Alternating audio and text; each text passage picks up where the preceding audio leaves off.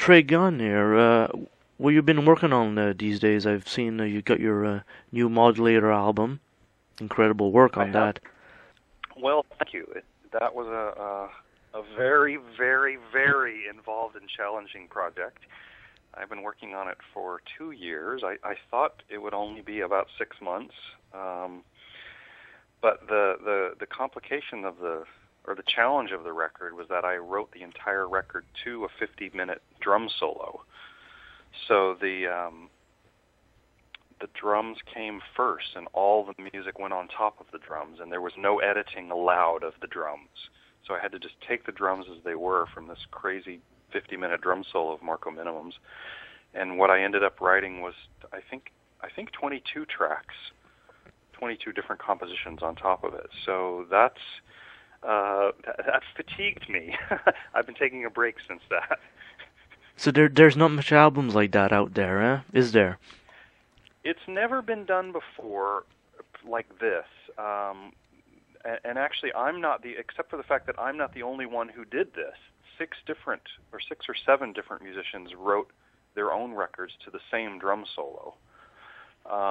Mike Keneally, guitar player in L.A., Alex Makacek, guitar player from Vienna, several different people. And Alex had done something like this before. He took a drum solo of Terry Bozzio's and wrote music to it. And Alex kind of helped initiate this he asked Marco, do you have anything that I could write to? And Marco said, well, I have this 51-minute drum solo. And Alex took it and started working on it. And then that kind of, Marco went around and tried to find other guys to do it. And actually, I said no to Marco for a year, him asking me would I do it. And I said, no, I don't want to do this. This is too much. This is too crazy. I don't even like drum solos. 2 minutes of drum soloing is plenty for me. So to be presented with 51 minutes of it and then try to make a full record with all the shape and journey and different variations and sounds and textures that I like from records, it was a challenge. I'm really happy with it. I mean, I wrote a lot of music that I never would ever be able to write, being forced to phrase it and shape it to what Marco had laid down with the drums was I'm really happy with how that thing of being constrained as a creator really did open up new doors for me. So it was an incredible experience. What type of methods did you go into doing this? Like, plug in your bass and guitars and all that stuff onto the recording unit and just go from there? What I figured out was that having one musical idea wasn't enough to go with Marco. If I could find one idea that worked and develop it, that didn't work. What I needed was 2 different ideas, either 2 different kinds of musical gestures or 2 different kinds of totally different sounds or something. So I kind of made a triad between his drumming and then these 2 musical ideas. So what I would do in order to find them is I would just run the drums and either have an idea, and I would just start throwing something up there. Basically, I called it like throwing mud on the wall, and you just keep throwing stuff until something sticks. And then if it's a bass part, if it's a guitar part, if it's a violin part, if it's a keyboard part, whatever, I just keep putting stuff on there until something sticks. And once one thing sticks, I kind of shape that into a musical idea, and then I needed to start throwing completely other kinds of musical ideas up against it until I had 2 different things that stuck. And I'm just talking about in a particular section of the record, let's say 23 minutes, from 23 minutes to 27 minutes into the drum solo. So now I've got 2 ideas that work in this area, and now I shape them. Do I have them going simultaneously? Do I have one of them defining a section that goes into another section?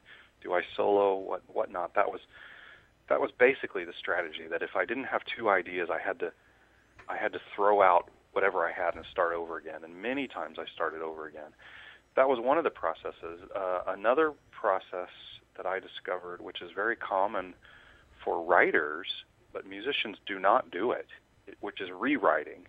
So basically I would have a section that I'd work on, and I'd find some gestures, I'd find some musical ideas that worked there, but it wasn't quite gelling. Because what I wanted it to sound like is I wanted it to sound like Marco was following the music, not like everything was piled on top of the drums. So it needed to sound like the drums were organically. Those are the only drums that could play to this music. So I would have a basic musical idea that worked, but it wasn't quite working. And what I would do is I would erase it all and just rewrite the whole section again, but knowing what the musical ideas were. So I kind of went through this rewriting process that our authors go through, but musicians generally don't. Generally, we write a piece of music, and either it's good or bad, and if it's good, we keep it, and if it's bad, we throw it out and write something new. And this was kind of like, there's something good in here, but let me try again. I'll do different instruments, or I'll change the idea around, but I'll keep the core idea. So that was another one of the strategies. I came up with a lot of them, let me tell you. I'm sure. And what are you currently working on right now? I've currently been working on like I say, I took a break from writing for about 6 months after this record, because I just tapped myself out. And I've been putting together a retrospective CD, which is a 2-CD set that includes selections from all of my different solo works, but also I've gone out and found session work that I've done for other musicians all over the world. I play on lots of different people's records, but generally most people don't hear that stuff because it's a record in Mexico and people in Europe don't hear that, or a record in Finland, or records in Russia that never made it out to the West. So I kind of went to all these different musicians that I had worked with and contributed a track where I played on their record, and I pulled them back in and mixed them in with my material and made this double CD set, which is called I'll Tell What I Saw. It's not out in Europe yet, but it's coming out. And so that was a nice way to kind of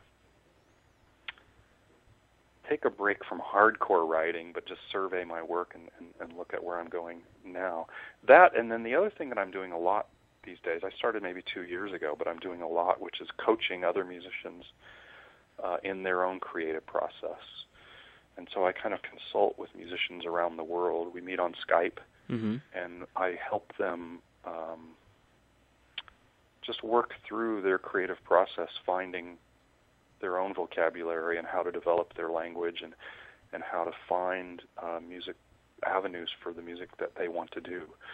And I'm doing a lot of that. I'm actually going to Sweden in March to present part of a workshop for a week there for musicians on this process, which is fascinating to me. I learned so much hearing where other musicians are and where they get stuck in their process and where they're successful, and noticing the patterns that we all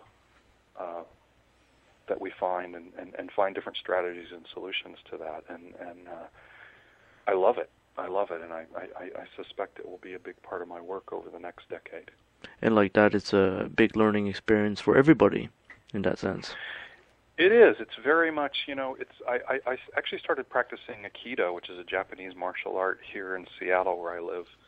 I started practicing here about 3 years ago, and it's very similar to my experience working with Aikido, where we're kind of, there's people who have more experience than others and people who know more things than others, but we're all just kind of working together and everybody's learning together. So I have different musicians around the world who I coach and we consult together. There's a drummer in Michigan. I have some painters because the process is very much the same. I have harmonica players. I have some writers. I have some touch guitarists in Norway, some guys in South America, and even though they're not directly in touch with each other, we all are kind of in touch with each other through me at this point. And it's fascinating watching everybody grow together and pretty much it's information and finding strategy, because it is a very daunting task to discover your own musical voice and develop it,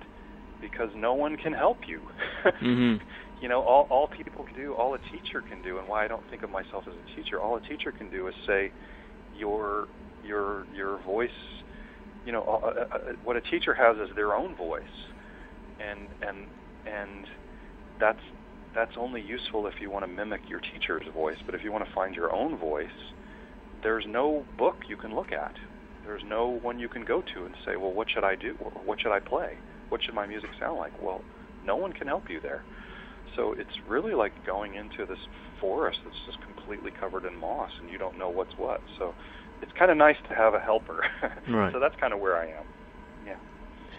And in the world of King Crimson, what's in store for that in the future? Well, that's something that no one knows. No one knows except for Robert Fripp, and who knows if he knows. It seems very unlikely, from my perspective, that Crimson will be performing again. Mostly because Robert seems to be not wanting to be on tour ever again. He could change his mind, or he could be, we have no idea. We have no idea. I have no idea. And that means possibly no album. I would doubt it. I mean, Yeah. it seems more... What seems the most likely is that Robert would organize a small series of shows somewhere and then record those live shows. But the process of writing music for Crimson is, at least in my involvement, in my 10-year period, is very challenging, and it's very tricky. So, because it takes a lot of time, there's a lot of R&D to figure out what the musical language is going to be, because it changes. It changes from the 1980s, 1973 to the late 90s to the 2000 when we did the Power to Believe. Sure, it's all Crimson, but the actual building blocks of the music has to be kind of built from scratch. Mm-hmm. So I don't know. Robert has to say he's got something there, and get everyone together or get together who he wants to work on it for that. So I have no idea. It's not so simple as just getting together and making a record or doing shows, even though there's a lot of material now. Mm-hmm. A lot of old material. But Crimson just doing old material is not Crimson. I from my perspective, Crimson is about making something new that hasn't happened before. So that's in Robert's hands. He'll be the one to ask, although you won't be able to ask him. Mm-hmm. Going on your discography of yourself, how much albums did you appear on, would you say, in your whole career? Because you kind of have to divide it up, because we've released so many Crimson records and so many live records. There's actually about 75 King Crimson records that I've been on, if you include all the live records that we released. And then outside of that, I have 8 or 9 solo records, and then probably 50 or 100 session records. So I don't know. That adds up to maybe a couple of hundred. Is there somewhere that you have this documented that you can go and look at what you accomplished? I do my best on the website, but I doubt that everything's there. Actually, even when I was working on this retrospective, I had forgotten so many sessions that I had done that I had to go back through my notes and go back through the pile of CDs I have in my closet to remember, oh, wow, I played on this guy's record in Italy. I forgot about that. So I can't remember, but I do my best, but probably it's not... Actually, probably nobody has a full list. Tony Levin has a pretty good list on his website, but I bet it's not, because he's done so many sessions, but I bet it's not complete. Mm-hmm. I don't know. That'd be a project, that would last a long time to find all that. Yeah, it would take a lot of work, and, I'm happy to do some of it, but I'd rather be playing music than some of that. Creating the new stuff. Yeah, that's where exciting. It is nice to have an overview of where you've been. It kind of helps you find where you're going next, which is really what the retrospective is for me. Just kind of looking at all the material, and there's no King Crimson material on that retrospective. It's just my work. Mm-hmm. Yeah.